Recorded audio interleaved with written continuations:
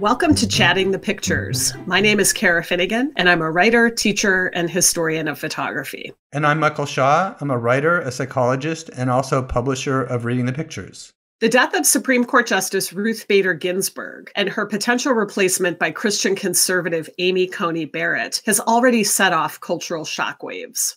This photo was taken by Erin Schaff for the New York Times. The photo shows conservative women who support Judge Barrett's nomination to the Supreme Court praying while touching the doors of the court as a young woman cries on the ground, mourning the death of Justice Ginsburg.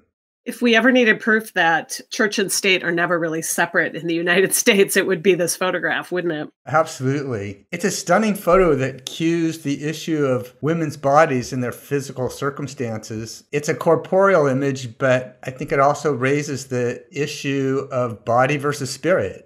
There's kind of a couple of ways to get at gender in this photograph. One is to look at those doors. These are bronze doors at the entrance to the United States Supreme Court. Very big, very dramatic, and very masculine. The images that appear on the doors are meant to chronicle scenes in the development of law. In this image, we can see things like the trial of Achilles as represented in the Iliad, the signing of the Magna Carta. The other door contains images that include United States Chief Justice John Marshall, who served in the early 19th century, who was the longest serving justice of the Supreme Court. So one way to think about this image is these are the doors of justice, yeah, but they're the doors of male justice. And so we have that contrast in terms of women of all kinds, often on the outside of that very male space, in this moment where we have the contested choice of one woman to replace another pioneering woman who arguably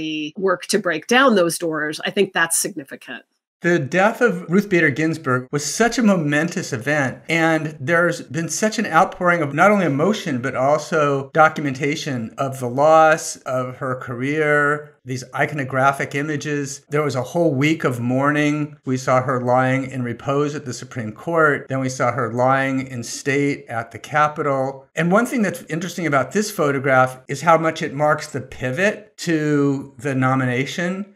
Another way that gender is really playing out here, the four women at the door are described as conservative women who are praying for and about Amy Coney Barrett, apparently. These women all appear to be white women of a certain age. And then the woman on the ground is described in the caption as a younger woman, and she is someone there specifically to mourn Ginsburg. So there's a kind of political divide that's playing out along gender lines here. When you see the young woman stricken on the ground, it really starts to connote one of the key issues that the court's going to be facing with Judge Barrett, a Christian conservative, potentially taking a seat. You start to think about how much Roe versus Wade and abortion is now at issue and will potentially fall. The photograph of the woman lying on the ground also speaks to the status and physical circumstances of women in general.